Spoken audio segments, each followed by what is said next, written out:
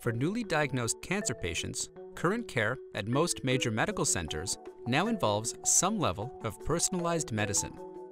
That is, molecular characterization of a patient's tumor helps direct patients to appropriate therapies, mostly involving small molecule inhibitors of kinases.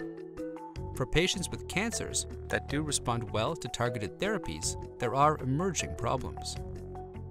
While patient outcomes are vastly improved by these targeted therapies, clinical trials have suggested what preclinical data has insisted. Rational combinations of targeted therapies will be needed if curative intentions remain in solid tumors.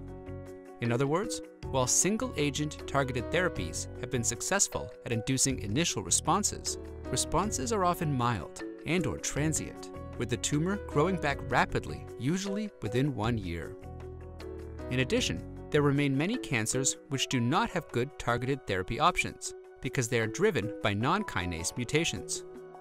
On the climb up the therapeutic tree, kinase inhibitors, represented by the low-hanging fruit, are the dominant type of targeted therapy on the market.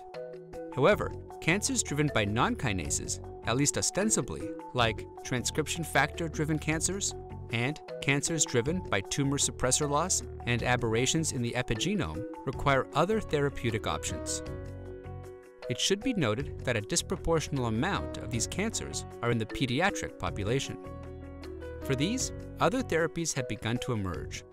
For example, BH3 mimetics targeting the apoptotic machinery, like the BCL2 inhibitor venetoclax produced by AbbVie, and MCL1 inhibitors developed by Amgen and Servier, as well as epigenetic targeted therapies.